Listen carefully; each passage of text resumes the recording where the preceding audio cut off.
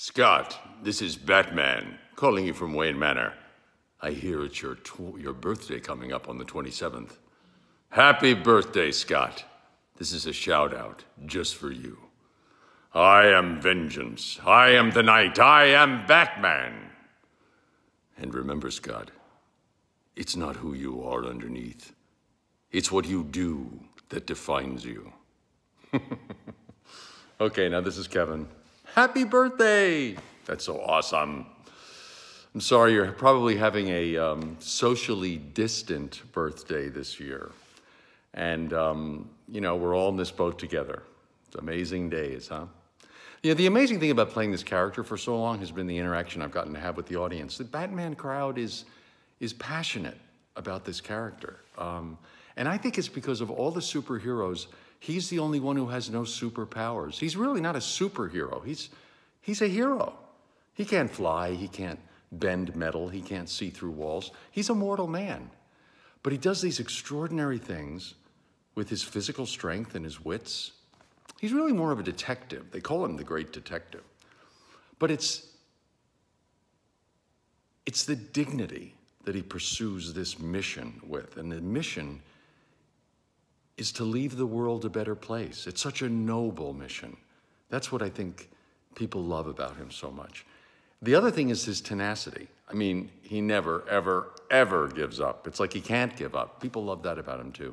So those are the two big lessons, I think, to take away from Batman, to contribute to the community and to be tenacious in pursuing your goals.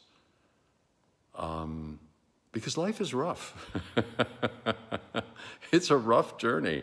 The only guarantee is that there are no guarantees. I mean, who wouldn't think that we'd be all, you know, standing 6 feet apart from each other and not shaking hands anymore and, you know, using rags to open doorknobs with. I mean, the world changed in an instant.